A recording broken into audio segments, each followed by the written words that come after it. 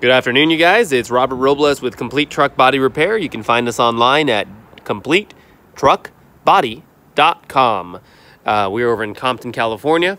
I'm just going to run through the install of the Premium Supply ph520 dump hoist. It's an 8-ton dump hoist. You can buy it online, premiumsupply.com. I think that's their website.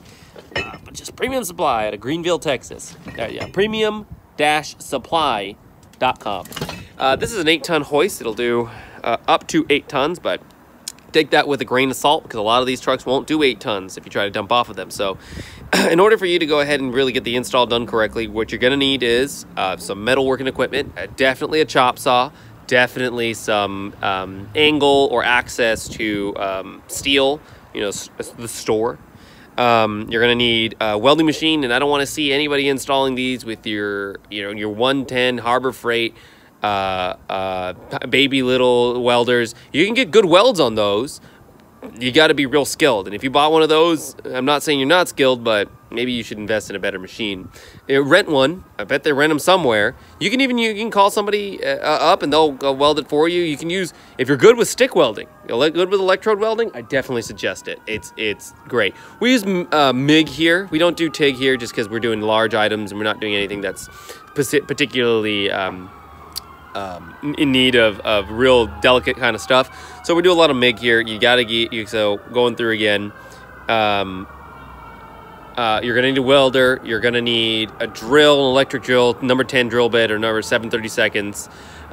You're gonna need some metalworking equipment, chop saw, maybe a skill saw, anything along those lines. So you're gonna be able to cut these into pieces.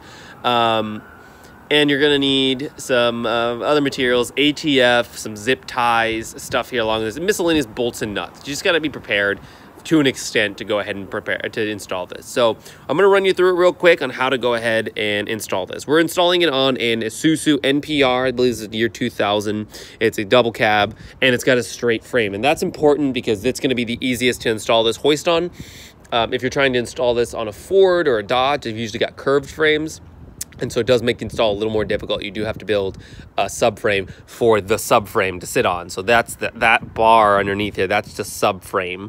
That's going to be underneath the bed itself. So we'll go through real quick. Remember, this is hydraulic equipment. This is welding. You got to be safe out there.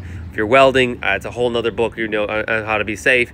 Wear a mask, wear gloves, and have a buddy would be nice so you don't die. If you're experienced, you know all about it. So hydraulics, you're dealing with hydraulics. This is dangerous.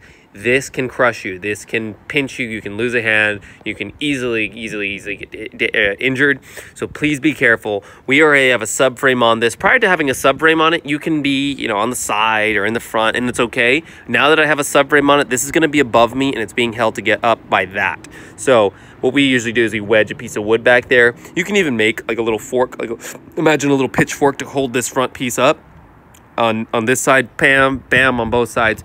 Or, use a forklift to hold it up because it's going to get spooky if you go ahead and try to install this on your own and you don't have safety stuff. So, now you get the pallet. The pallet's here. You get the box. Inside the box, it's going to be 2 cardboard boxes. It's going to be miscellaneous steel parts here, unpainted, hinges, other pieces here and there. That you're going to need to install. It's going to come with a manual, and it's going to come with the 12-volt hydraulic pump and motor.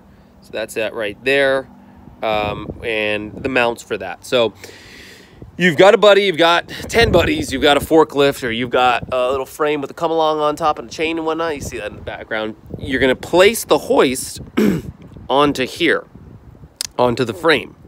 What my guys usually do is they'll go ahead and prior to installing, because we know this has to be level. So this is going to sink like this if we don't add a little spacer on here. So there's the cross member there. We've just added I believe that's a 3x3. No, a little smaller, maybe a 2x2 1/8 inch pipe. And it really doesn't have to be too strong just because it's just going to sit on top of there and it's not going to push off from there. It's pushing off from here. So we've got once you're getting ready into it, these feet that you see right here come with the kit. You slide those in, you adjust those as necessary. and where it's going to sit well on top of the flange. Notice here, we don't have it on the edge of this angle. We have it just a little bit inset, and we've got real thick, the real thick bead going all around. And that's going to be because we don't want it so far out where there's the rod itself isn't going to be as far deep in as possible, really supporting this item. So just keep that in mind, moving it around. We've got a piece of angle here, and this, I believe, is a 4x3 inch angle. And we chose 4x3 because the chassis itself is 2 inches, and we've chosen 4 inches because it does stick out a little farther here because of the size of the material, and we wanted to go a little farther over the flange of the channel itself. So we do that instead. We bolted this on with 5/8 grade 8 bolts. They don't have to be grade 8. If you live anywhere where it snows, where it's got salt in the road, you need grade 8. There's no option. So you need to put those on. Everywhere else where it's dry and you don't have to worry about that, then just go ahead and use grade 5 or anything like along those lines. So after you weld that on here, you'll notice that what we've done is we've also welded a flat bar on top of that. I don't know if I mentioned this, but this is a 4x3 3/8 inch piece of angle. And this is over here. I believe that's another 3/8 piece right there. And all it is just spacers, because we'll walk to the back right there where I've got the hinges mounted. But the reason we do that is because we don't want to pick up the body.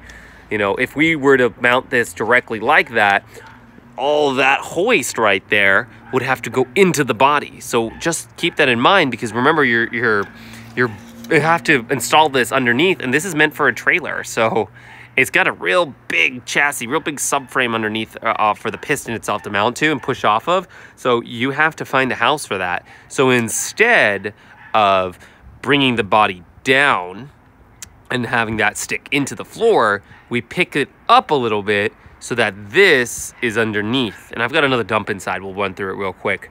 So after you've welded this all on, welded that side on, you got the little spacer bar in the back, making sure to also use, they include, this is a little ring right there that you use as a stop gauge for the pin itself. So it's right there. We weld it to this stationary piece, not to the pipe that moves, that hinges. So you know, you want a little bit of common sense there if you're familiar with any metalwork whatsoever.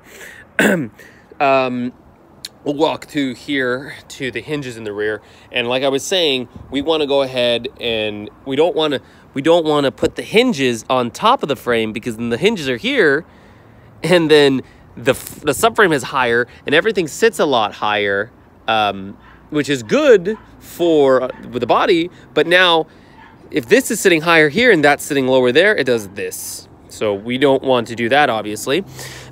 So we notch out the channel right here, and we just cut that, and this is a 1/2 inch piece of angle. I believe this is 3x4 as well. So it spans the entire length. It sticks out, juts out just a little bit. And the reason why, if you're familiar with some basic engineering, having things pretty much seam together, you know, if this was here on the face here, it would not be as strong as if it was sticking out a little bit.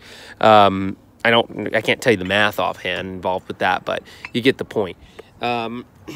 So these are going to be the included hinges that come with the kit. It's got a little grease zerk in there.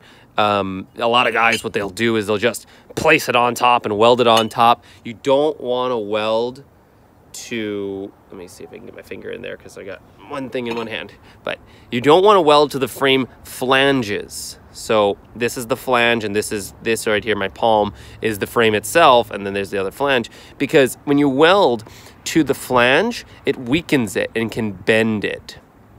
So that's definitely a big problem. A lot of these trucks you'll see have a large sticker on them that says, "Do not weld or drill into frame flanges." And that is an automatic disqualification for any warranty claims for most, if not all, truck body manufacturing.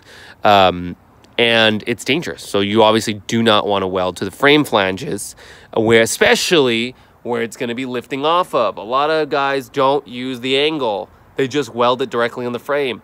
That's going to break. That's going to fail. I guarantee it. That's why we use the angle in lieu of welding directly to the frame flanges. So after you've got your piece of 1/2 inch, or you can use 3/8, honestly, it's fine. You weld this piece to the angle. And then you weld the top piece right there to the bar, which is going to be your subframe. You get to the subframe later after you've installed this piece, but nonetheless, that's how that goes. You can run a little bead underneath there as well if you really want to get into it, but you don't have to. So all along the faces here, we've welded that onto there, and we'll get a shot of the rear here. So that's all just nice and stuck right there. And you'll notice that we put a flat bar to cover up the frame. This is the bottom of the frame. This is the other flange right there. So this is one flange, and the other flange is more or less about here. So we just cover this up, A, for aesthetics, and B, it does make it a little stronger to go ahead and have it being welded as one piece in lieu of welding it as separate items and whatnot. So do keep that in mind. The kit also comes with these feet, which are welded on the inside. They're not welded on the outside. We opt to weld them a lot of times because it's better, honestly. They might have actually forgot to finish welding that, so I'm looking at the one we have here. It's been welded from the factory, so they might have just forgotten that. So that's why I say you got to be familiar with welding stuff like this. This is a foot that goes slid into that top tube like that. So you can see where we've tacked it onto the other side. Same thing, these have spacers, little collar spacers that hold them in. And those are gonna be sitting a fair amount above the frame itself when you have it all flat. And that will make sense once you go a little longer. Do not cut anything that comes with this kit. It is all done, engineered, and ready to install the way that it is. So do not cut. They might forget to weld things, but do not cut anything. We're gonna run through something that I see a lot of guys just say, oh, I don't need that, I'm smart. I don't need to do stuff like that. This in here is the safety prop, and I've got a good example inside of this already installed, but it's more or less going to be installed on the frame right here, and it'll pop up, and that little hat that I pulled out is where the safety prop pipe itself goes into. So that's how that goes in. So those are super duper important to install. A lot of guys, the home guys, they don't install. They say, oh, well, that's not necessary. I don't need that. I don't need to waste time on that. Waste your time on it. Do it. It's super important. It's whenever you want to service this thing, you want it to be in the air, you want to be safe, put the safety prop up. If you don't have a safety prop in there, you're basically going to be, you know, in the event that something happens, you put your little body in there and it goes clack, and then you die. So, or horribly disfigured. So you don't want that to happen. After you've got everything more or less tacked up, ready to roll, it's now time to install the hoses. The hoses all come with a kit as well. You've got a high pressure port and a low pressure port. This is a double acting piston, so you do have they're not low pressure, high pressure, one's in, one's out. So you want to just go ahead and hook that up, run it. There's some zip ties that come with the kit to go ahead and hold the hose to the cylinder itself. So that's something you want to take note of. And then it all runs down here. Be wary of, if you're installing this on gas, this is diesel, so if you're installing it on gas or even diesel, be wary of points in which there'll be a lot of heat, excessive maybe electrical discharge, anything along those lines. So that is something you want to keep in mind for a lot of these things here. I'll walk around this cab. So you see right here is the batteries. When we're welding, and I should have started out with this, but if you know anything about welding on frames, and you already know, disconnect the batteries when you're installing this. It's, you know, or when you're welding, because you could fry the ECM, the ECU. Definitely something you want to take note of. This comes with a 150 amp breaker. Install that, because if the control breaks or gets stuck, and it goes, oh, and because you smashed it or something, your hoist is going to go up, and keep going, and it's going to fry your batteries, kill your batteries. Or it's going to fry the motor for no reason. So it's also just in an event of a short. This is just a thermal breaker, so there's a little thing that expands inside, and it snaps, and then it shuts off any power going here. Comes with a bus.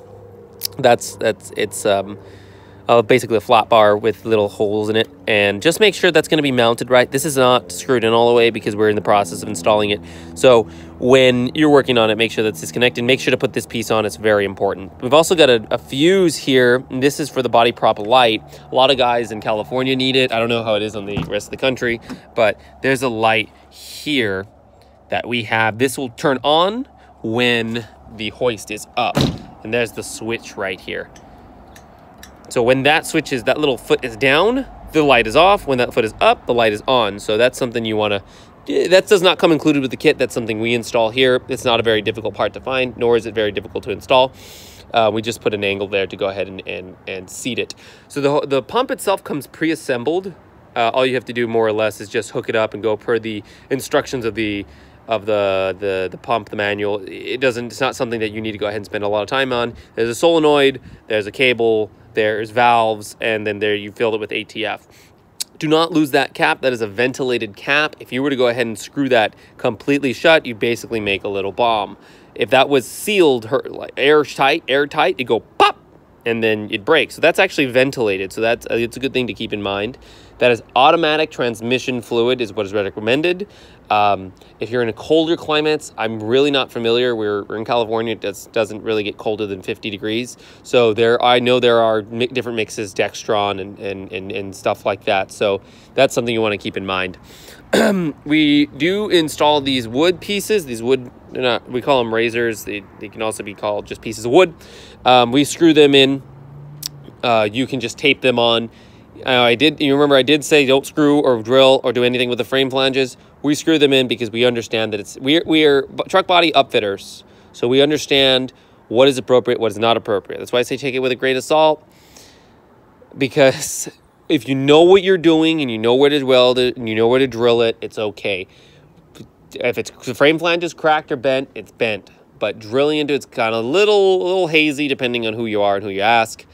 If you really want to go ahead and be strict about it, you can just tape the wood on, but everybody knows how that goes. So that's how that goes. Everything else about it, though, is pretty straightforward. I'll show you a more completed one inside real quick before I head out.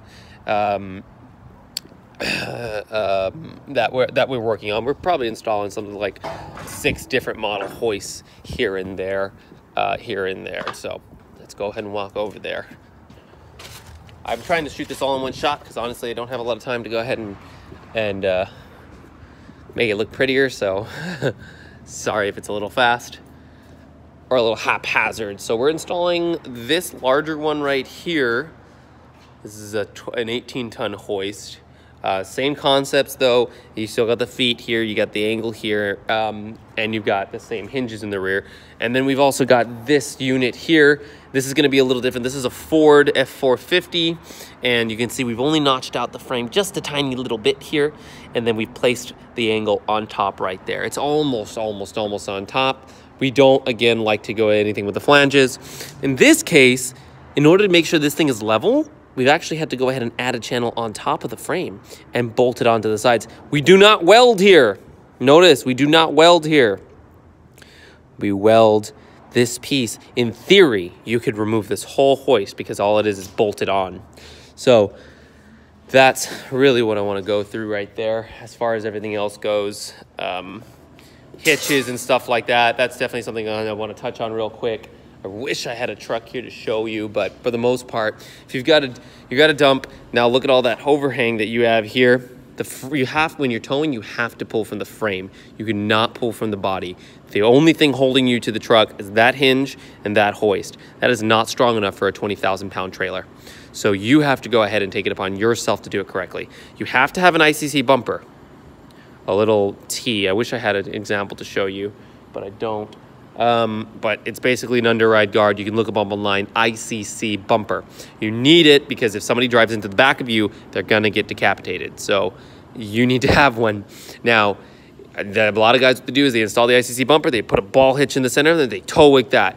You're going to break your truck. You're going to break your hoist. So what we do a lot of times here is we do frame mounted. This is one of the designs we do. We do another design, but we do a little frame mounted hitch. This is rounded for aesthetics, and it is a little better to have it like instead of squared, it's rounded around, and this will go mounted underneath there, and it'll be more or less about here. So you still have a little inset. It is possible to do this with less of an overhang, so you have no inset. I see guys, they do the butt of the body right here, and this, you'll notice, is angled to allow this to go here. So that's more advanced. Honestly, if you're just going ahead and installing this yourself, or you got a friend of yours who's pretty good with the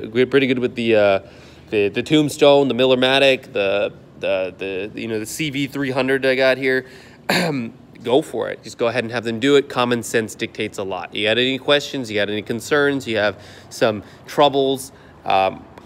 Contact us. I'm definitely willing to go ahead and help you out as much as possible, because I'm tired of seeing these half-assed jobs come in here from backyard welders that take people's hard-working people's money, and then tell them to shove it if there's any issues.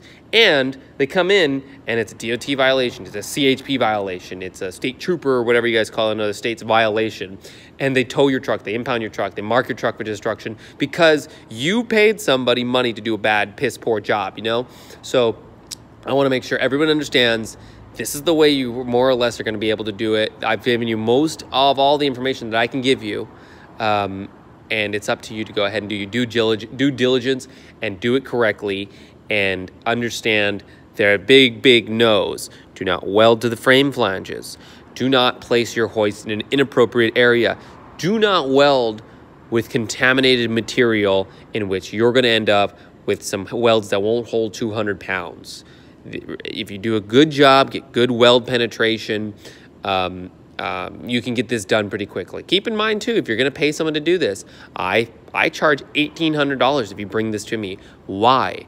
Because you're bringing me the hoist, you're bringing me some hinges, and you're bringing me some feet. You're not bringing me all the other material I outlined. You're not bringing me... There are also other pieces. There are the channels that go underneath the body. There are these large channels that are originally there. You have to cut those out and you have to put new ones in, because again, the hoist itself is so big, it goes into the floor, and it's not going to fit all the way. So you do need to replace those channels from here to here, whatever's appropriate, and you do have to cut out some of the cross members here and there. Try to do very minimal cutting to the cross members. That's going to be your weakest point in the bed. So keep that in mind. As far as everything else goes, you get a decent idea of more or less what we build here. Here's just a real quick rundown. I've got some 4x8 sheets of steel. We screw them down so they don't bubble up, and we run thick beads all around. And then we also weld these shut and grind them down just to go ahead and solidify that this is going to be held together in basically 1 square foot. So every square foot it's held down. And you've got some piping here that's going to be acting as a structure, and some sheets with some bends in them. So that's all a little more advanced. If you got someone that'll do that, that's fine. I'm tired of people having real rundown trucks and getting robbed and getting abused and letting it happen. So again, it's been Robert Robles with Complete Truck Body Repair. You can find us online, CompleteTruckBody.com. Any questions, concerns, leave them in the comments, and I'll try to answer them the best I can. Thanks.